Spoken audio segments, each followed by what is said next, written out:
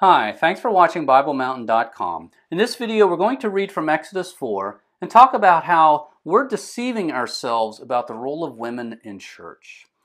In recent decades, more and more churches are having women do things like read scripture, pray, lead worship, even preach. This is happening even though there are Bible verses that clearly prohibit women from doing those things in church. What we're going to see in Exodus 4 is that we need to take the Bible's restrictions on the role of women very seriously, because Exodus 4 tells us that Moses failed to take one of God's commandments very seriously, and it almost got him killed. And so the lesson to us is we need to take God's commands very seriously, including the restrictions on the role of women in church. Now we're going to start reading at Exodus 4 verse 18. Notice the words major break.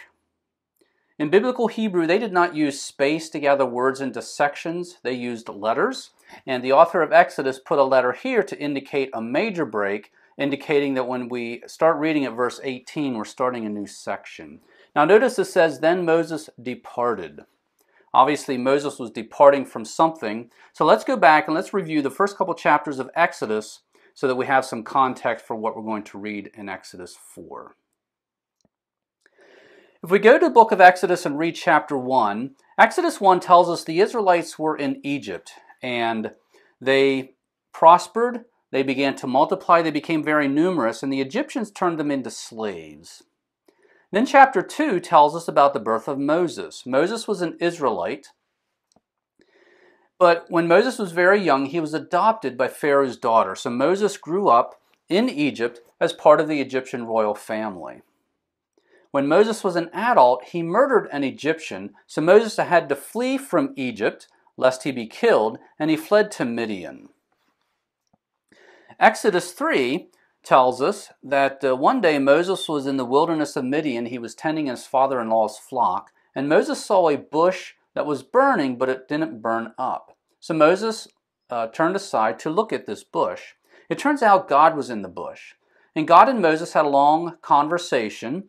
And God told Moses to leave Midian and go back to Egypt, lead the Israelites out of slavery and back to the land of Canaan. Well, Moses didn't want to do that. Moses argued with God, but eventually God basically told Moses to go do what he was told to do. And that's where we're going to pick up reading in chapter 4, verse 18. Moses is departing. It says, then Moses departed. Moses departed from this place where the burning bush was, and he set out to go do what God told him to do. So let's start reading at verse 18. Then Moses departed and returned to Jethro his father-in-law and said to him, please let me go, that I may return to my brethren, the Israelites, who are in Egypt, and see if they are still alive. And Jethro said to Moses, go in peace.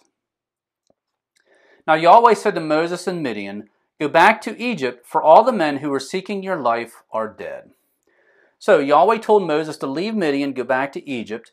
And remember, Moses had grown up in Egypt, but he had to flee Egypt when he was an adult because he had killed an Egyptian.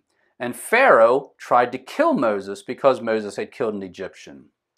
Well, what God told Moses here was that Pharaoh, and apparently the other men who wanted to kill Moses, were now dead, which meant that it was safe for Moses to go back to Egypt. Verse 20. So Moses took his wife and his sons and mounted them on a donkey and returned to the land of Egypt. Moses also took the staff of God in his hand. Yahweh said to Moses, when you go back to Egypt, see that you perform before Pharaoh all the wonders which I have put in your power. But I will harden Pharaoh's heart so that he will not let the Israelites go. Now notice the word wonders. Another term that could be used here for wonders would be miracles or signs. And we read about this in a previous video in the beginning of Exodus 4. God gave Moses 3 wonders, 3 miracles that he was supposed to perform in front of Pharaoh to prove that God was speaking through him. The first one had to do with Moses' staff. He was supposed to take his staff, throw it on the ground, it would become a serpent, and then Moses would pick up the serpent by the tail and it would become a staff again. The second one had to do with Moses' hand. He was supposed to put his bosom into his hand and pull it out, and it would be leprous. Then he would put his hand into his bosom and pull it out again, and it would be clean. And then the third miracle, the third wonder, had to do with the Nile River. Moses was supposed to take some water from the Nile River, pour it on the ground, and it would become blood.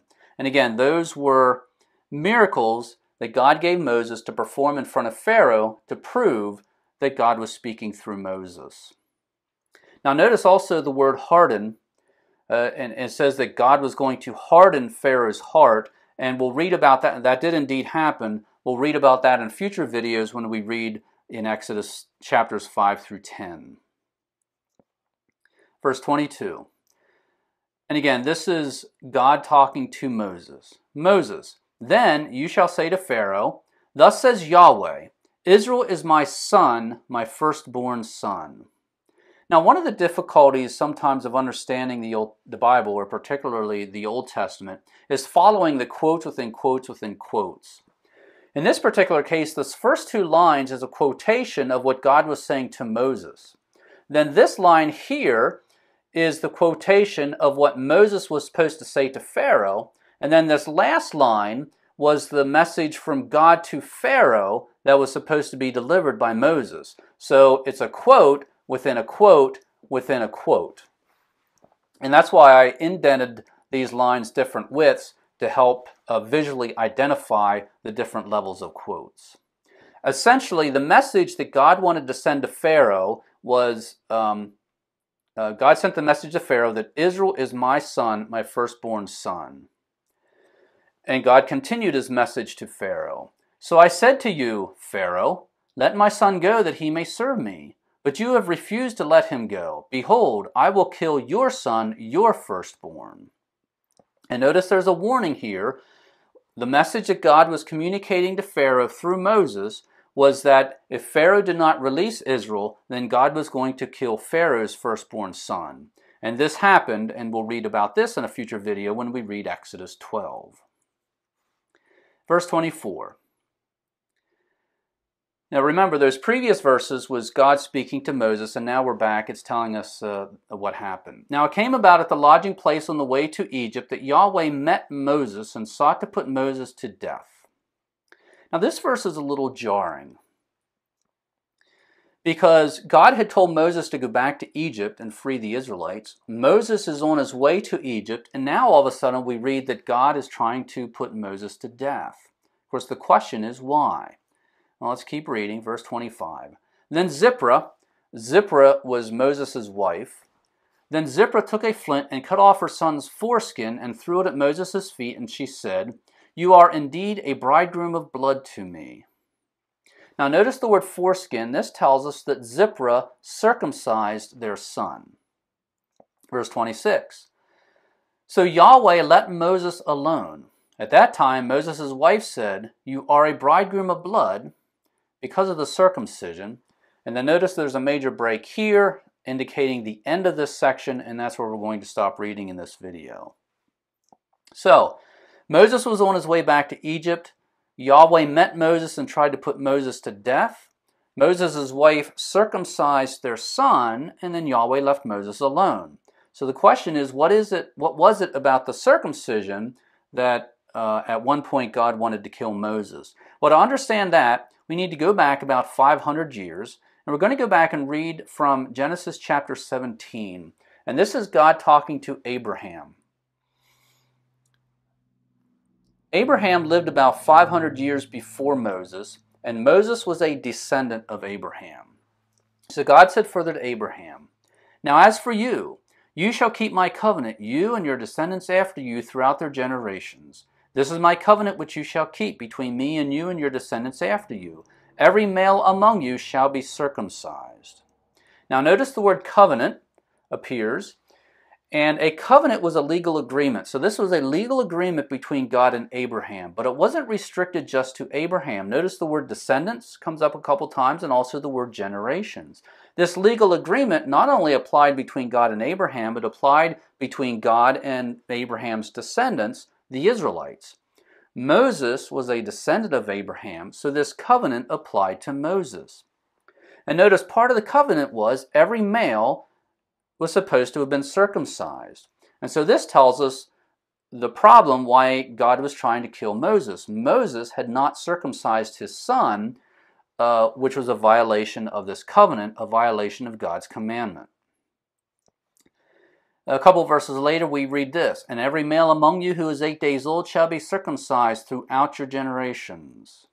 But an uncircumcised male who is not circumcised in the flesh of his foreskin, that person shall be cut off from his people. He has broken my covenant." So again, notice the emphasis on the circumcision, the emphasis that every male was supposed to be circumcised, and if they weren't circumcised, that meant they had broken God's covenant. And so that was the problem. Why God was trying to put Moses to death, because Moses had not circumcised his son. When Zipporah circumcised their son, then God left Moses alone. Now, why didn't Moses circumcise his son? Well, the Bible doesn't really tell us. I can certainly imagine that Moses may have had a thought process, something like, well, that covenant was 500 years ago and it's a different time. And Moses might have said, well, it's a different place. Abraham was back in the promised land. At Moses' time, the Israelites were in Egypt, and Moses himself wasn't in the promised land nor with the Israelites. He was off in the wilderness of Midian all by himself. So Moses very, very well may have said, well, it's a different time and a different place, and maybe that covenant doesn't apply anymore. But obviously that covenant did apply. And we use those arguments today when we talk about the role of women in church.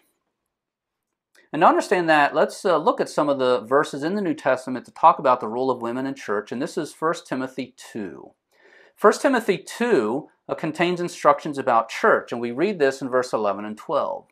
"A woman must quietly receive instruction with entire submissiveness, but I do not allow a woman to teach or exercise authority over a man, but to remain quiet." Now notice the word quietly and remain quiet. This prohibits women from reading scripture in church or in a church service, praying, singing solos, preaching. All those activities do not fit the definition of remaining quiet. Let's look also at 1 Corinthians 14. This is verse 34 and 35. "The women are to keep silent in the churches, for they are not permitted to speak, but are to subject themselves, just as the law also says. If they desire to learn anything, let them ask their own husbands at home, for it is improper for a woman to speak in church." So again, notice the word keep silent, and notice the word improper. It's improper for women to speak in church. So again, this prohibits women from reading scripture, praying, singing solos, giving testimony, preaching, any of those activities that would require women to be speaking publicly in a church service. Now, why don't we obey this? Well, as I said earlier, we use a lot of the same arguments that perhaps Moses used. We say things like, well, it's a different time. These commandments were given 2,000 years ago. That was a long time ago. It's a different time. We also say it's a different place. This was given in the Middle East. We don't live in the Middle East. It's a different culture. And, we have our excuses that we use, but they're just that. They are excuses. And Moses had his reasons and his excuses. And we see that when Moses didn't obey God's commandment, he almost got himself killed. And the lesson to us is we need to take these commands very seriously, because God expects his commandments to be taken seriously. Now, if you doubt that last part, let's also look at a few verses that talk about discipline. And this is Hebrews 12, verse 9 and 10. "Furthermore, we had earthly fathers to discipline us, and we respected them. Shall we not much rather be subject to the Father of spirits and live? For earthly fathers disciplined us for a short time as seemed best to them, but God disciplines us for our good, so that we may share his holiness."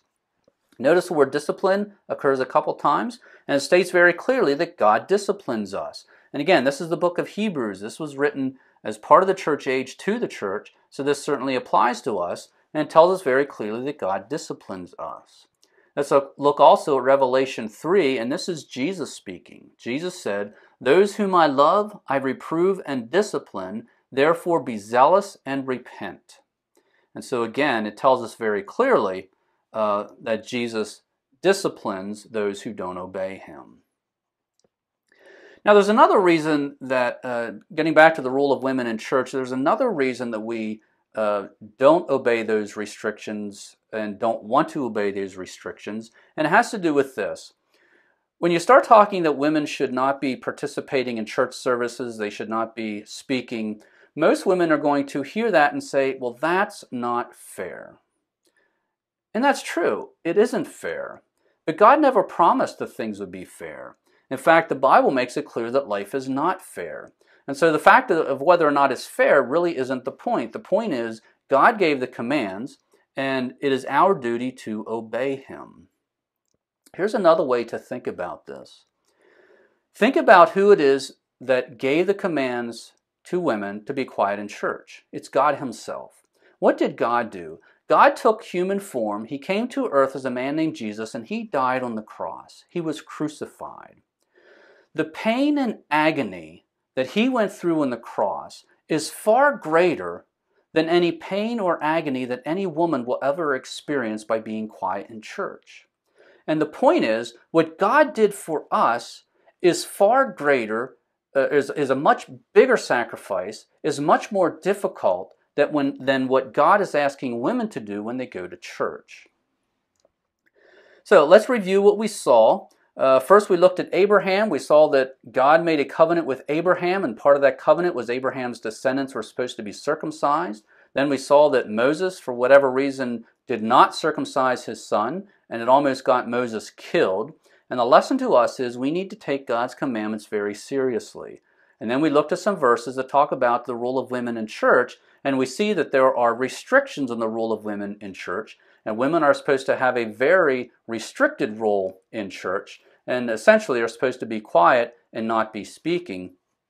And just as Moses should have taken God's commandments about circumcision very seriously, so too in our culture, we need to take God's commandments about church, we need to take God's commandments about the role of women in church very seriously. Thanks for watching BibleMountain.com. Bible Mountain exists to develop biblically literate Christians because the Bible is from God and each one of us is accountable to God for knowing and following the Bible. It is in our best interest to learn as much about the Bible as we possibly can. If you'd like to increase your biblical literacy, please join my email list so you can receive future videos via email for free. There are links on this video screen to take you to a sign-up page, or you can go to BibleMountain.com and click on Follow. This is a free subscription and your email address will not be sold nor given away. Also, please use the share buttons on your webpage to like this video and share it with your friends. And once again, thank you for watching BibleMountain.com.